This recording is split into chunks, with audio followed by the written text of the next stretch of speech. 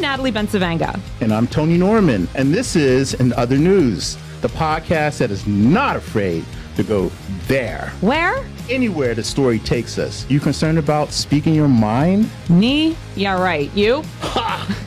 Let's go, Nat. Hey, everyone. Welcome back to In Other Hey, News. Nat. Hey, Tony. What's going on? All right. Not much. Well, here we are, episode 4. Episode 4 it is. Can you believe it? I'm glad we got here. I think we needed to prove it to ourselves. Yes, we have it in us. Well, you know, there is so much to talk about. I don't want to waste really any time. There have been some big things brewing and in the ether, literally and figuratively. Yeah. And there has been a terrible environmental disaster that finally mainstream media is beginning to speak on in East Palestine, Ohio. Absolutely. That has spilled over into Pennsylvania. Mm-hmm. Let's talk about it. What have you been hearing and how are you feeling about it? Well, as a resident of Western Pennsylvania, which is literally just less than an hour away from where we are. I'm concerned. I mean, I'm concerned about the people there. They're people who are effectively our neighbors. Mm-hmm. They're dealing with an unprecedented disaster of proportion. I mean, we've seen train derailments across the country for years and years, but there is something so insidious and sinister about this one because it was avoidable. Yes. This disaster was avoidable.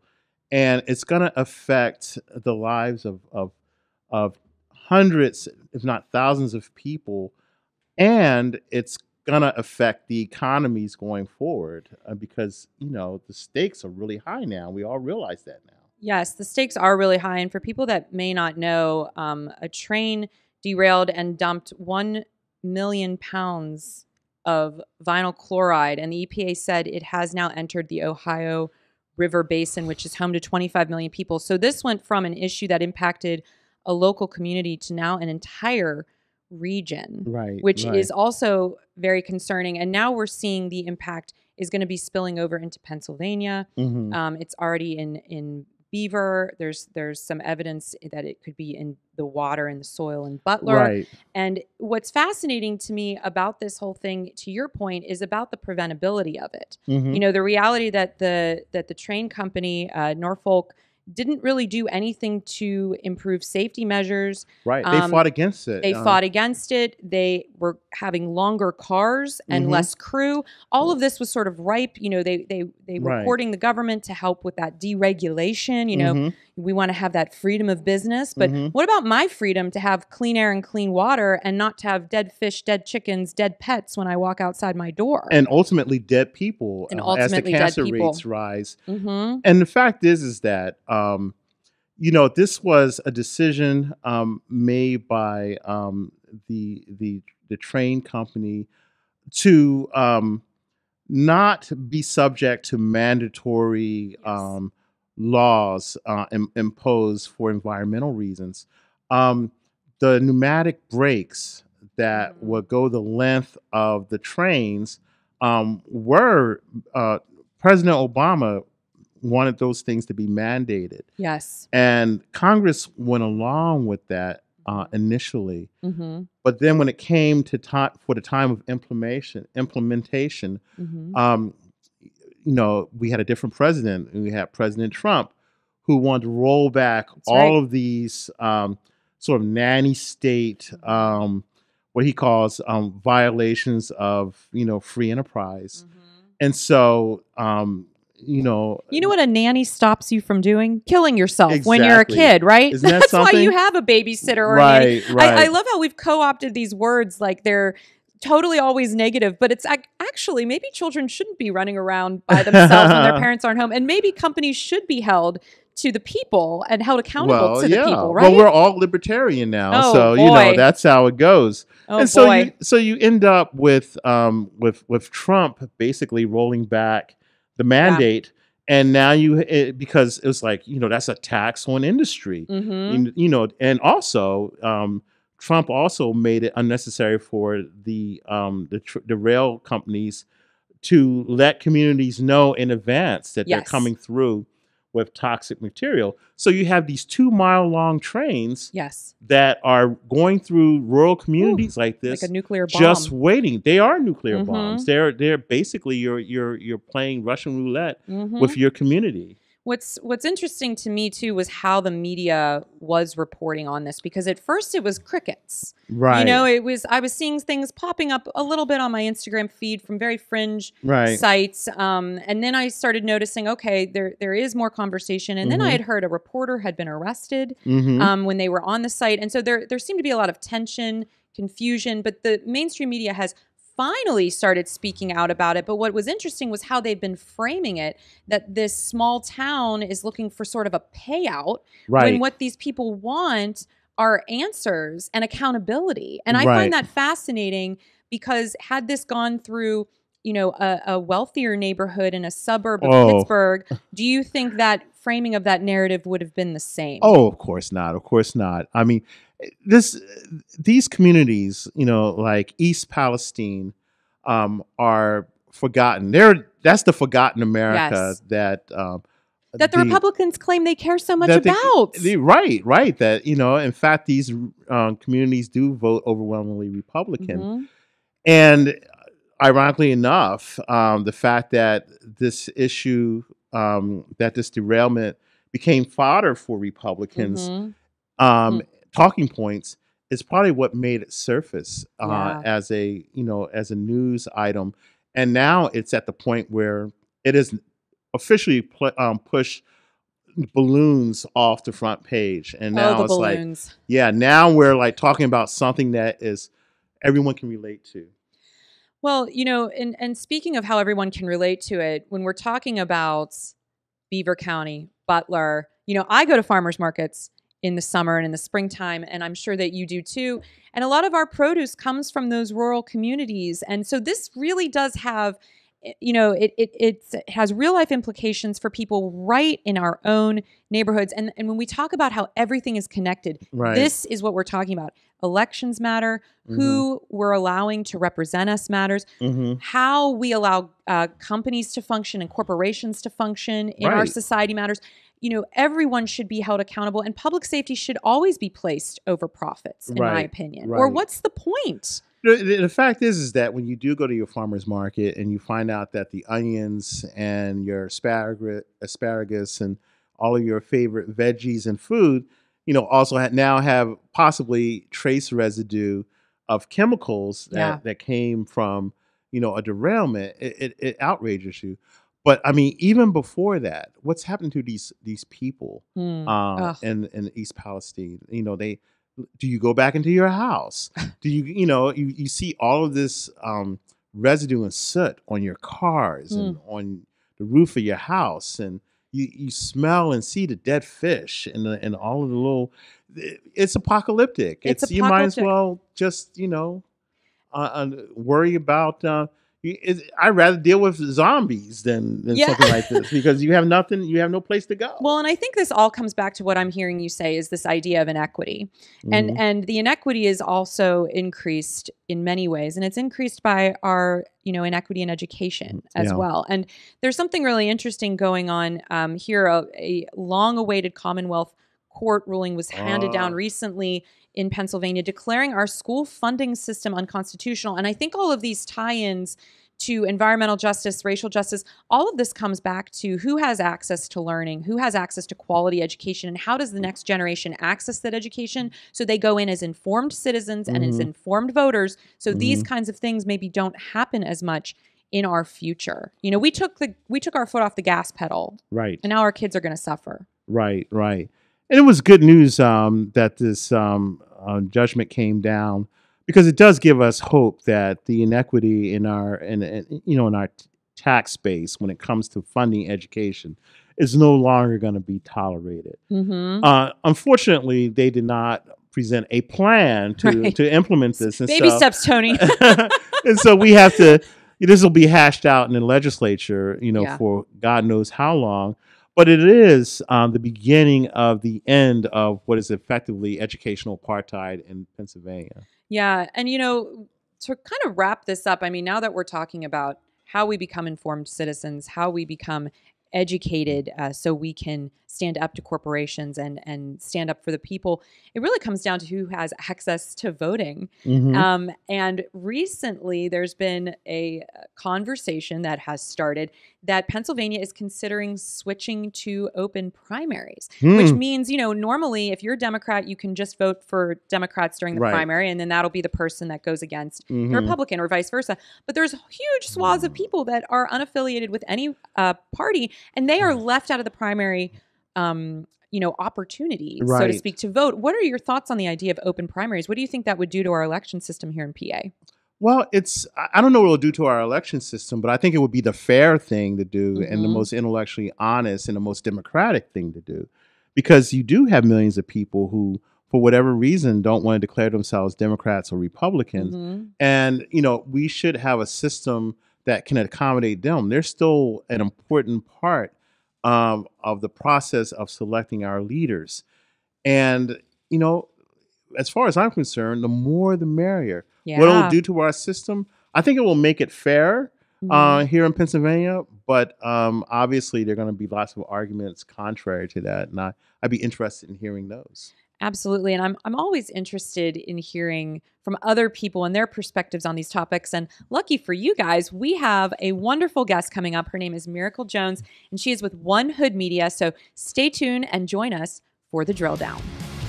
You're listening to In Other News. Thanks for joining us. All right, everybody, we are back, and it is time for the drill down. And I'm so excited. And I know, Tony did a little hand gesture. He's excited too for this week's guest, Miracle Jones. She is the Director of Policy and Advocacy at One Hood. I have known Miracle for many years in the community. And in the last few years, we've done some co-emceeing and fun things in the community together. And it is such a joy to see you and your fabulous glasses with us today. Oh, thank you. I'm so beyond honored that one, y'all know who I am, and two, you have me on your program. Congratulations. Right. This is amazing. I know you have some pretty cool guests, and I love the write-up that Josh did about y'all for the Pup News. So congratulations. Oh, thanks. Yeah, I knew there was a good reason to have you on, Miracle. She's our cheerleader. You're really confirming all of that. And as everyone knows, I'm a big One Hood fan. In fact, I'm usually rocking a One Hood sweatshirt. We get the screenshots, right? Jasiri's look at this, he wore it again. Yeah. I have a limited wardrobe, but also because I believe in the work that One Hood is doing. Yes. So, props to all of you folks, and I'm so glad you're there. Yeah, and we've both, like Tony said, have been fans of One Hood and your work for so long. And when you're thinking about the importance of this organization, why did you want to join One Hood? Can you tell everybody a little bit about it in case they aren't aware of what One Hood is, and the importance of this space, especially in this current political and media landscape? Yes, thank you so much for that, Natalie. One Hood Media is a social justice arts organization based here in Pittsburgh, Pennsylvania, and primarily we talk to youth about media, how to tell their own stories, how to present themselves, and also how to actually decipher, before we call it misinformation and disinformation, how to decipher what the news was saying and how to pay attention to some of the false, basically I would call them lies, but sometimes, the falsities that are pushed out by media. And we came about because there was a report that surveyed local media, and it basically said if you were Black, the only time you saw yourself in the news is if it was basically over 80% related to crime or entertainment. And in the world where there are multiple sports teams here in the city, you're not really giving people any type of diversity or representation when it comes to media. And it's very, very important because media is how we learn about each other. A lot of people may not leave their neighborhoods.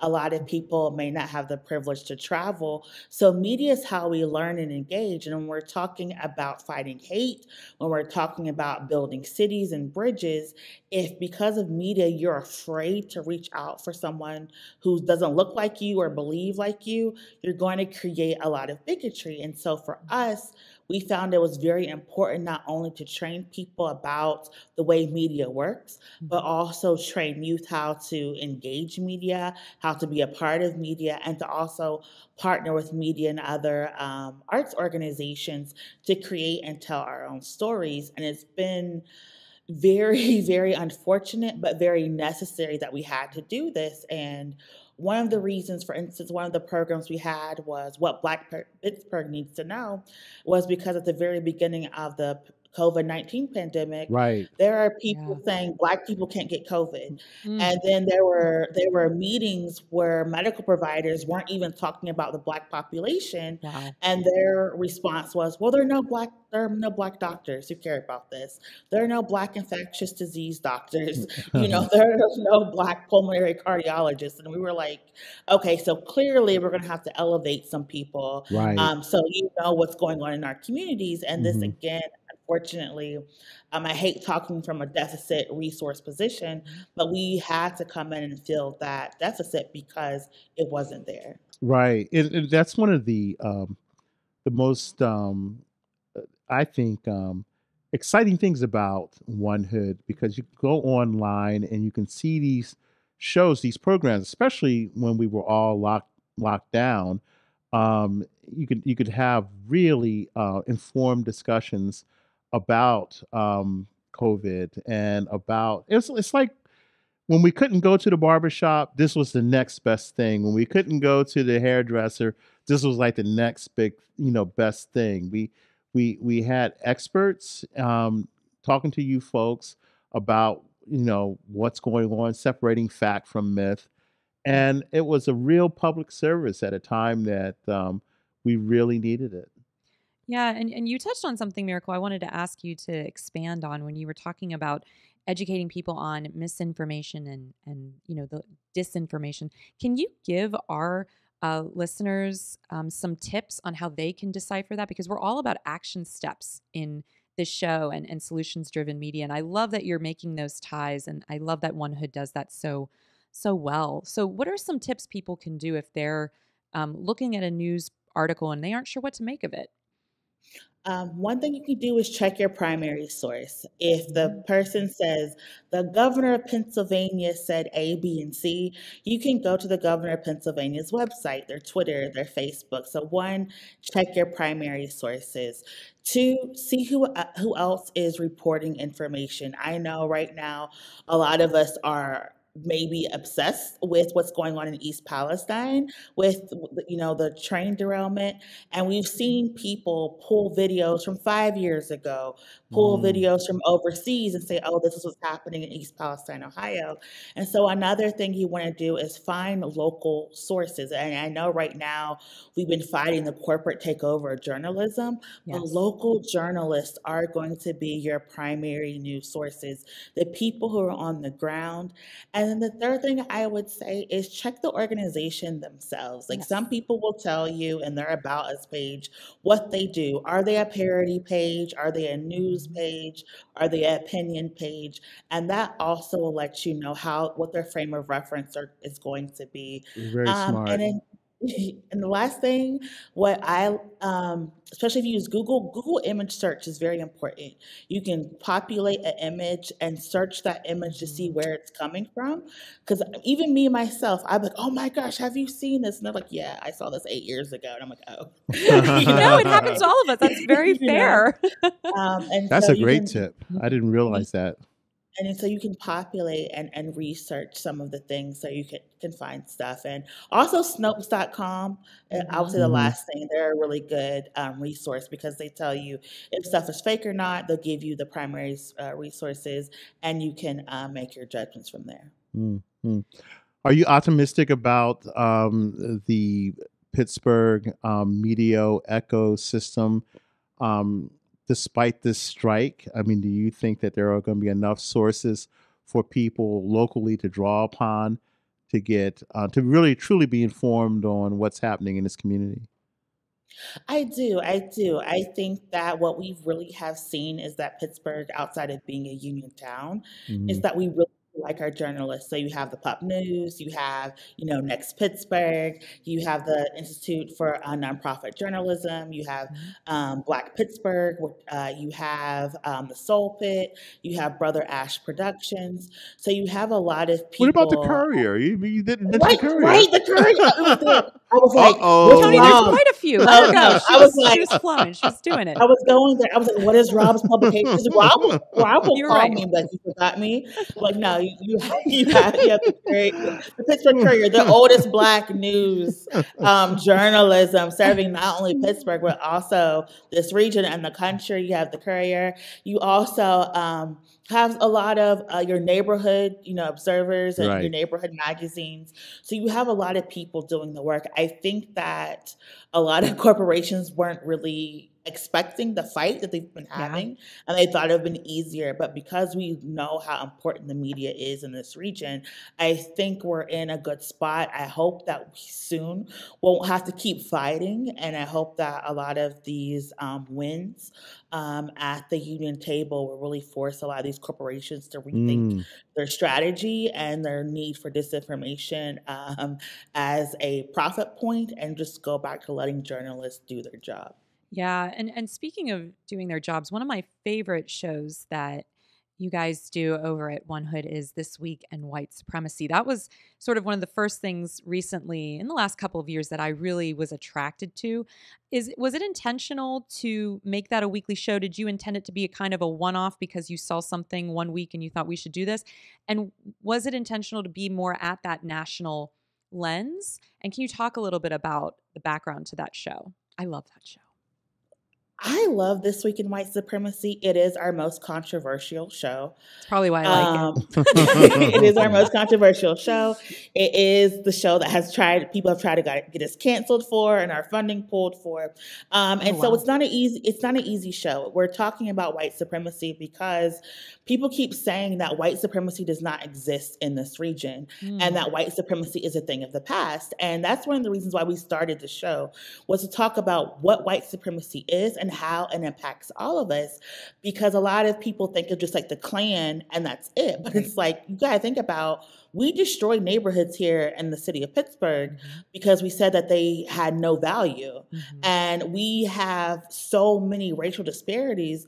That happens because of white supremacy.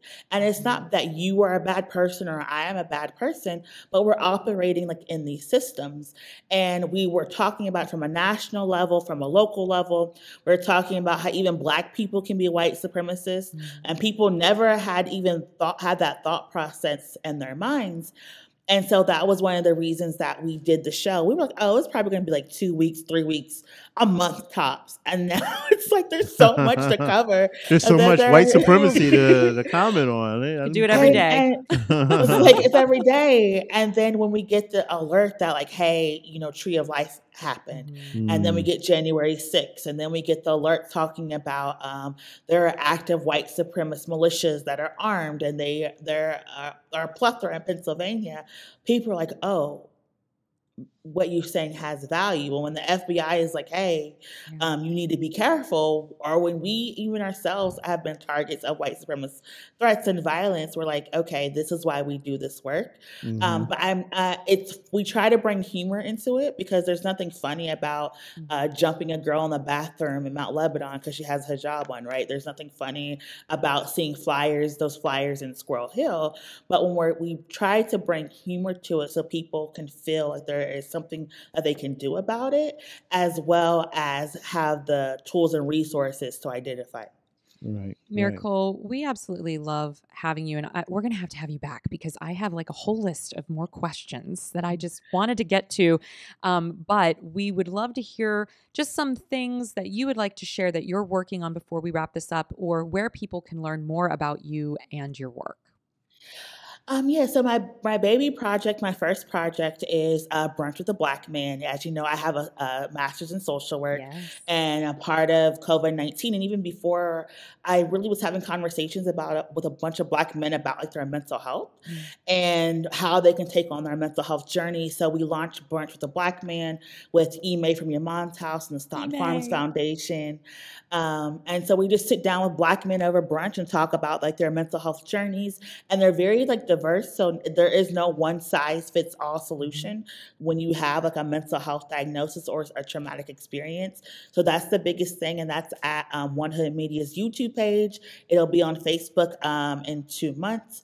But you can watch that Saturdays at noon on our Facebook page. You can watch This Week in White Supremacy Wednesdays at noon on One Hood Media's Facebook and YouTube pages. We have a lot of great things happening. And if you follow us online, One Hood Media, I'm at Love Miracle J on Twitter. So always follow, keep in contact. We have events happening all the time. And so again, thank you, Tony and Natalie, for having me on. I'm so excited. Oh, it's our pleasure. And yeah, I mean, One Hood Media, you guys are doing incredible work there. And thank goodness you're here in the city. Our region would be much poorer and less culturally relevant if you weren't here. So thank you. Thanks again, Miracle, and we hope to have you back with us very soon. Yes, thank you. You're listening to In Other News. Thanks for tuning in. You know, Tony, I always love having guests on like Miracle Jones because she's really emblematic of how collective liberation can happen when we all work together and how you can use media towards that goal. And I like to dabble a little bit with media outside of our project. I don't know if you've noticed. Just a little here and there. I mean, you're pretty much, you're everywhere, but yeah, okay. I get it. So I have this weekly show on Instagram called Facts Over Fear, and I try to drill down on topics that are happening at the national level. And recently I did one with what is going on with the abortion pill and an activist judge out of Texas who was appointed by Donald Trump who would basically like to have the FDA remove it from the shelves. Right. Over citing safety concerns, even though it's been out for over 2 decades now. Right.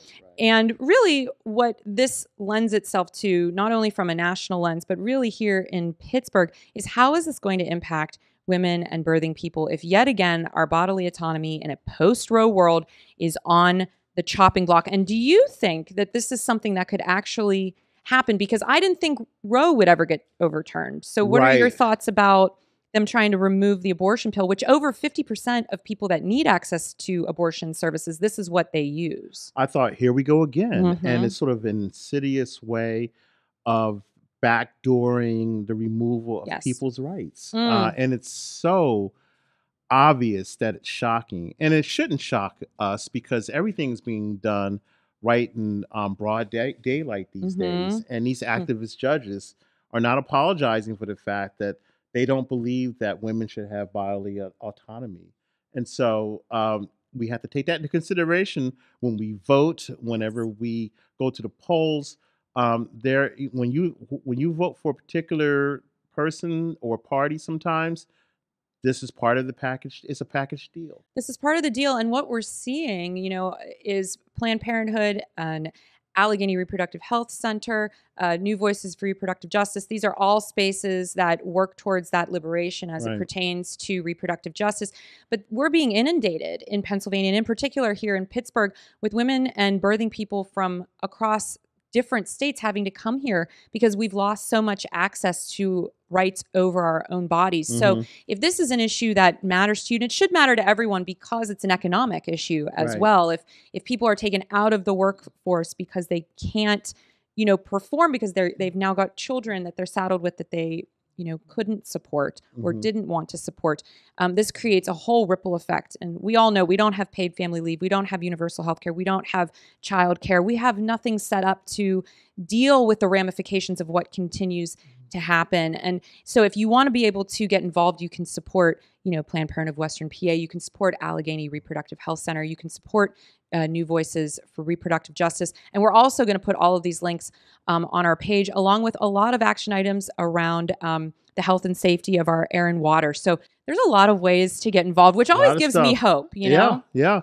And I think the one thing that everyone has to do is vote. Yes. Because that that is the foundation of protecting your rights. Maybe as an action item, just constant on the page, we should just have, how you register to vote as a that'll just like be, I like that. Idea. Look at us doing this in real time. We're going to update that page so you can always find a way to figure out how you can vote, where you go to vote, and all of those things. So until next time, this is Tony and I just saying, take care of yourselves and each other. And it's always good being with you, Tony. All right. Ditto.